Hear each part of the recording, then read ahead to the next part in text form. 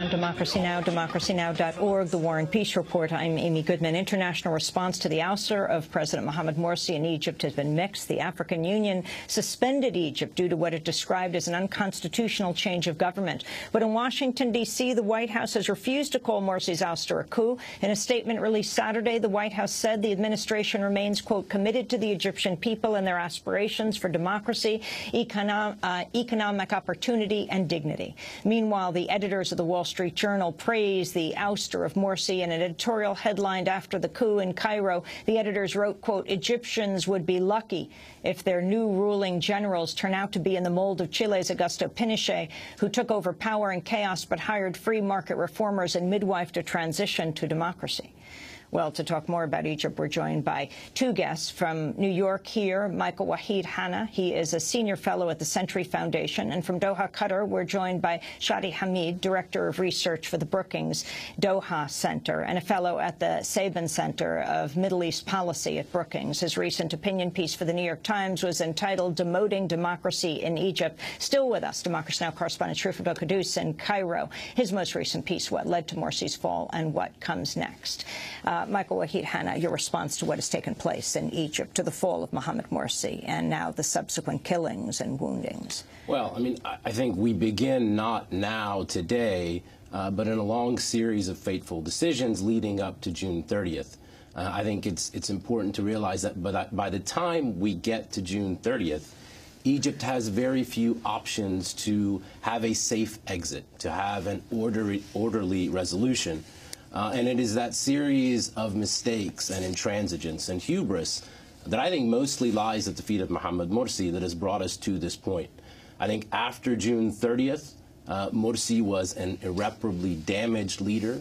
Not only had he seen unprecedented public protest, a new uprising against his rule that, in fact, in numbers surpassed that brought down Mubarak, but he'd lost control of the levers of authority of the state. And his continuance as president, I think, was untenable. I think at that point the honorable step would have been to resign. I think that was the one way out, to call early elections. That was the way out for Egypt in terms of preserving the country and its social fabric and perhaps avoiding bloodshed. I think we've seen since that time a series of very suboptimal outcomes and ones that perhaps might usher in further instability.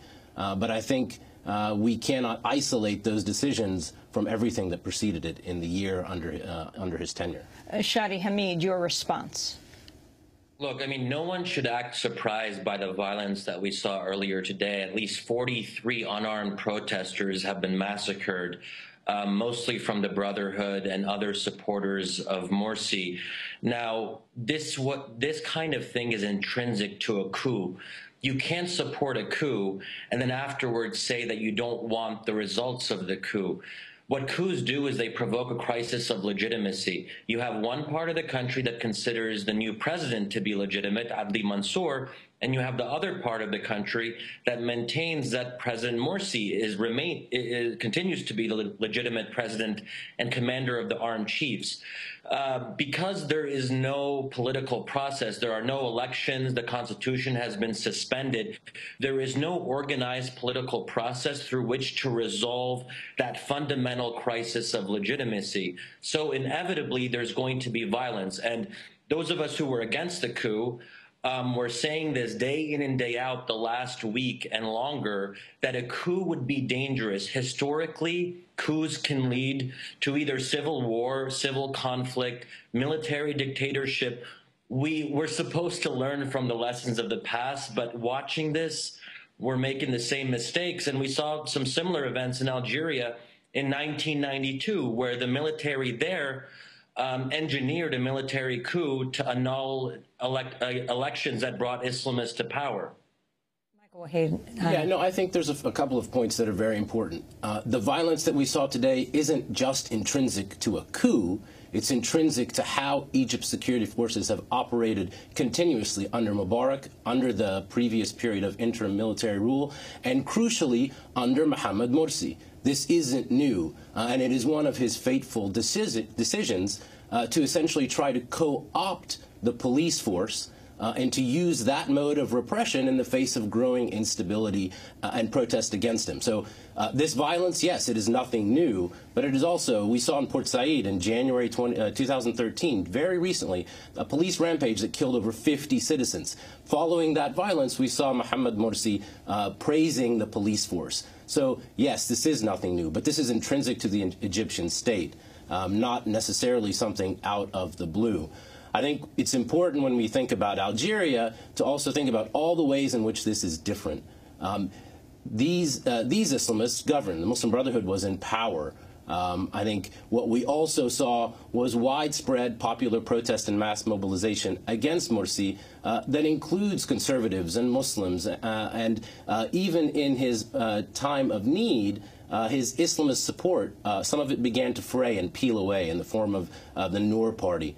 So it's a very different fact pattern. And I don't think we should expect an Algeria scenario because I think these are very different situations. Can you respond to that, Shadi Hamid? Also, Al Jazeera reporting the military's vast economic interest in Egypt, one of those secrets which is not really a secret. Analysts have predicted the Egyptian military controls anything from 15 to 40% of the economy. Shadi Hamid.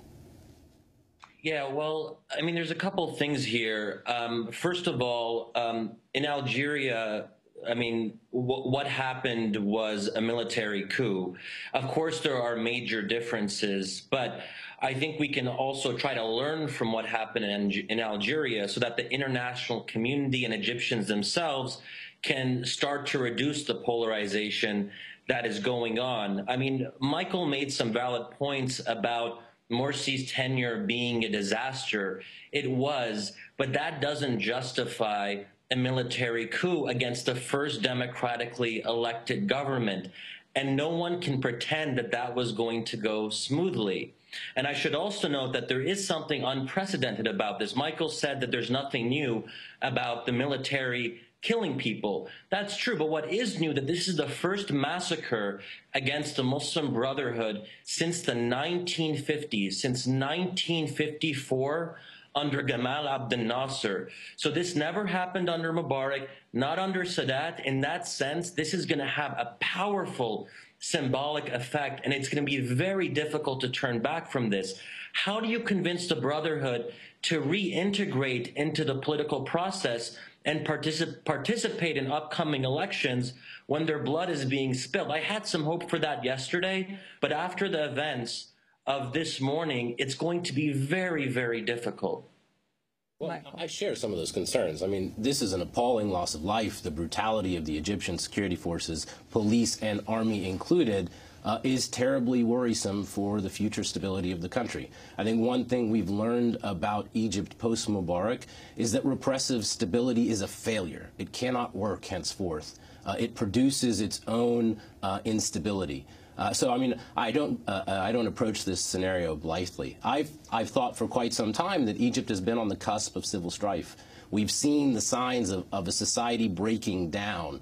And I'm not going to lay that all on the foot of June 30th and the uprising. I think that's been the case for months now. We saw public lynching of Shia citizens in the streets following incitement by clerics.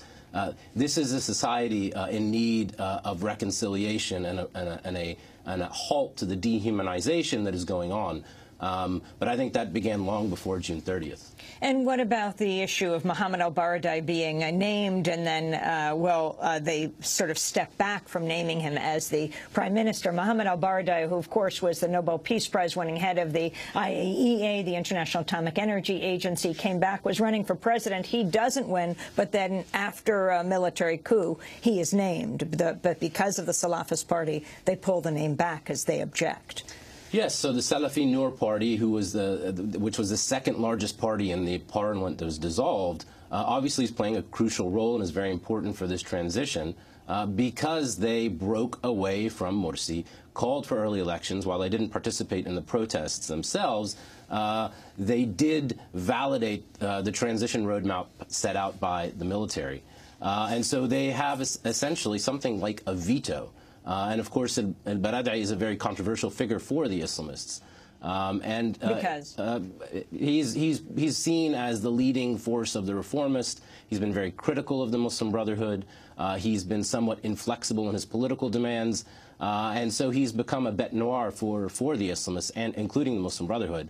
And so I think it is probably a good thing that he doesn't fill the slot of prime minister. But beyond that, we have a much broader issue that has plagued Egypt since the fall of Mubarak, and it's the inability to even come to threshold levels of consensus. And this lack of even threshold levels of consensus has meant that nothing has gotten done. The country has been paralyzed. The systemic issues of reform, whether they be in terms of security sector reform, economic reform, accountability and transitional justice, none of these things have gotten done. And unfortunately, there's no near-term prospect for that to happen now. What was the flashpoint for this? Just the first anniversary of Mohamed Morsi becoming president? Well, the campaign was pegged to that, but this has been building for some time. We've seen also a sort of coalescing of a very inchoate group, the activists and revolutionaries who led the initial uprising against Mubarak. We also have figures that supported the former regime. And then you have people coming out for the very first time. Economic scarcity and deprivation are taking a toll. And so you have mobilization by the urban poor. You have mobilization in rural constituencies, geographic dispersion of protests, which produced something quite unprecedented in Egyptian history. Shadi Hamid, we're just getting word that as a result of the massacre that took place this morning, that the ultra-conservative Salafists, the Islamists, the Al-Noor party, is suspending its participation in efforts to form an interim government. What is the significance of this? Well, that's very important because the Noor Party was the only Islamist party that was part of this post-Morsi coalition. And it was important for the military to point to the Noor Party and say, it's not just liberals or leftists. We also have Islamists as part of this new coalition. Now that they're leaving, it undermines that argument. But perhaps even more problematic for the military is that Noor now might decide to take to the streets, not the leadership, but certainly the rank and file, many of whom have been very uncomfortable watching one of their fellow Islamists be deposed. So I think we're going to see more Salafis, especially after today's massacre, perhaps joining the streets in some fashion to support Morsi's cause, if you will. And let me put that question to you. With Al-Noor pulling out, with the Noor party pulling out, they were the ones who were standing with the military leader, saying that, yes, conservative Islamists stand with this coup as well.